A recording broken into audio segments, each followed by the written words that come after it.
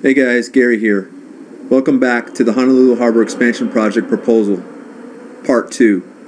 Today we'll cover Phases 2 and 3. Okay, so let's do a quick recap of what we discussed last week. The project mission statement is that this proposal is for the Hawaii Department of Transportation to expand the Honolulu Harbor at South Sand Island in order to create a supervessel harbor. The supervessel harbor will accommodate up to 3 supervessels simultaneously. We talked about how ships are getting bigger. The bulk liquid supertanker, the VLCC, the 15,000 TEU super container vessel in the new Panamax category, and of course the large cruise ships in the Oasis category. A 5-phase, time-sensitive plan carried out over 4 years will help to establish a 60-foot draft from all 3 berths at the end of Sand Island to channel with adequate infrastructure to sufficiently accommodate vessels of this size at beam and length. We discussed thoroughly the environmental impact statement, moved through the scoping, and so now we would have completed Phase 0, pending the approval or the initial approval of an EIS, and then moved into Phase 1 and now approaching Phase 2 and Phase 3. So we're going to talk about that today.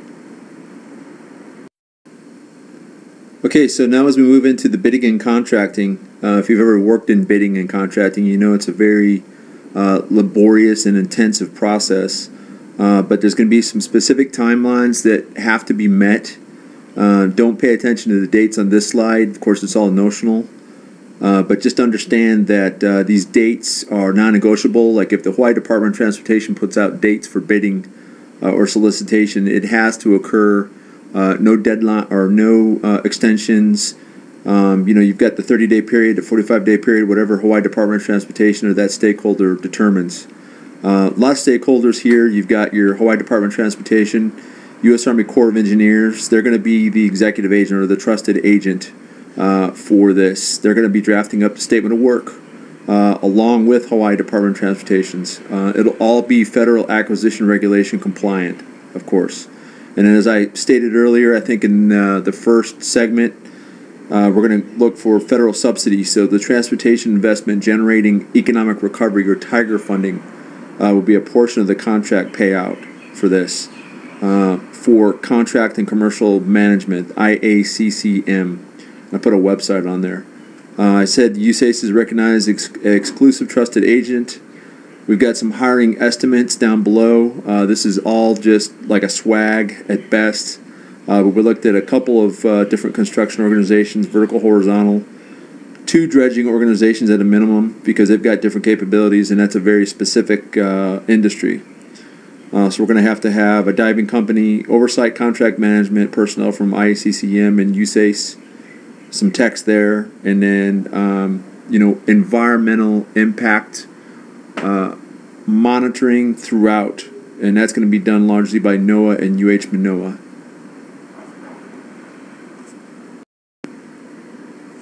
Okay, so this slide is your primary stakeholders and then your task organization.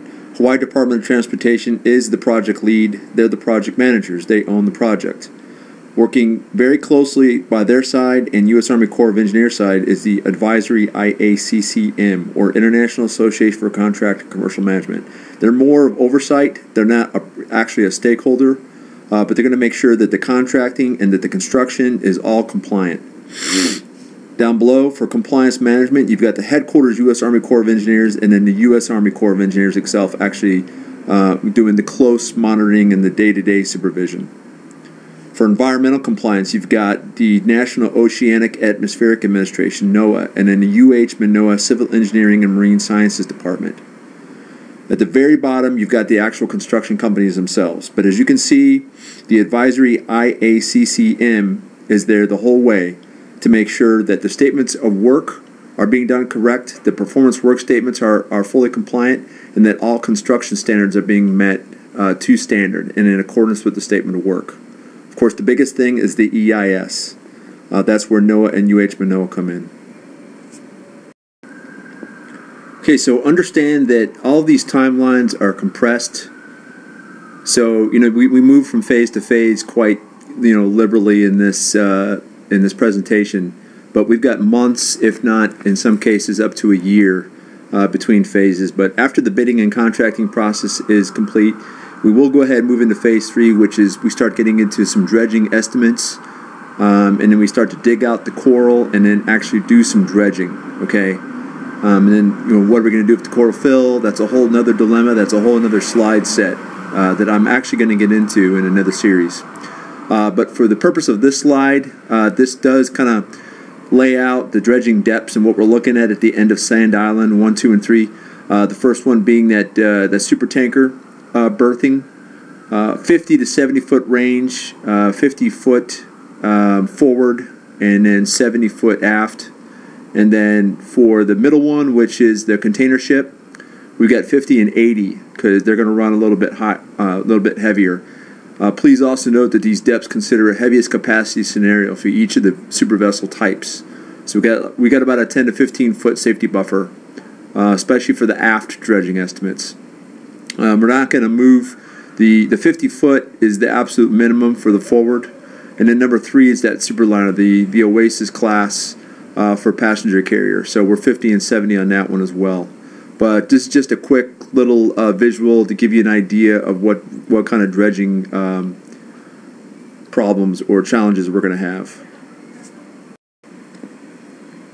Okay, and then we move into the actual dredging requirements and methods. This pictorial is kind of nice because it shows you the actual equipment that's going to be required for the dredging. There's 2 major components of the dredging for the end of Sand Island. That's going to be the shallow water and the deep water. For the shallow water, which is going to be the initial phase, you've got a unique piece of equipment called the cutter suction dredger, and that's going to be necessary for the literal coral. Where cutting is always required, and then where cutting is going to be required but not as extensively later on, you can move to the deep water self-propelled suction dredger, and they use that. They've used it in India and Northern Europe in depths up to 164 feet. Note that our deepest depth is 80 feet, so this is going to be ideal for us. We're going to be well within our window. And then throughout the entire operation, you've got a piece of equipment, a ship called the self-propelled hopper dredger. And what that's going to do is it's going to specifically design for the extraction of the sea floor, the coral, all that coral fill, to pull that up and use it to supply our construction efforts for the massive landfill project that's going to be going on Sand Island. So we've got a couple different things happening all at the same time. The shallow water, and then at the same time the hopper dredger, and then for the later phases you've got the suction dredger, the self-propelled suction dredger, the IHC Merweed Athena, if we can get it. Let's get that guy. That'll be the second phase, or phase 3 Bravo, while the IHC Merweed Victor Horta is still working. Now I'm saying IHC because IHC is one of the industry leaders. So it's kind of like, if I was to analogize this, I would say, yeah, we can call the help desk at Best Buy for our servicing needs, but if we've got a Microsoft IT team that's willing to come to our house, let's go with that. And that's what Royal IHC, they're a Dutch company, what they bring to the table. You rent their equipment, or you get their equipment contracted. They send a team out to operate it and to provide technical assistance. It's important to note here that Royal IHC out of the Netherlands, they're the global market leader for efficient dredging and mining vessels and equipment. They've got vast experience accumulated over the decades and a reliable supplier of innovative ships and supplies for offshore construction. So they've got a very broad customer base, and it includes dredging operators, oil and gas corporation, corporate execs, offshore contractors, and government authorities. All these guys we have at our disposal to use in this project. So if they're going to provide us equipment and the expertise, then let's go with it. Maybe we can't afford Kobe Bryant. I don't know. Maybe it's not in the budget. But, in this scenario, I wanted to go with the best, so I chose IHC, Royal IHC out of the Netherlands.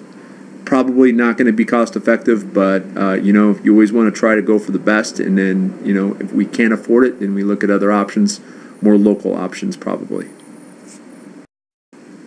Okay, so there's your phase 2 and 3 of the Honolulu Harbor Expansion Project proposal. I will cover phase 4 and 5 in a few days. I'm a couple days ahead of schedule. I know my deadline for phase 2 and 3 and part of 4 was on 3 January. I'm a few days early. It's actually 31 December 2014. So this wraps up the year here for me. I will continue on Saturday, 3 January with phase 4 and 5. And then another session will cover the end state and then what this project does. And then I like to visit that anyways throughout the project. It kind of helps me, remind me what the hell it is we're doing. Why are we doing all this? And let's talk about that now. This expansion will do for Hawaii and the U.S. More than any other port initiative has completed in the last 10, 15 years. Hawaii will acquire a super vessel capability and enter the global shipping market. Hawaii, an argument can be made that it's already there, but is it at this level? Hell no. Hawaii becomes the premier transshipment point for the Pacific Rim.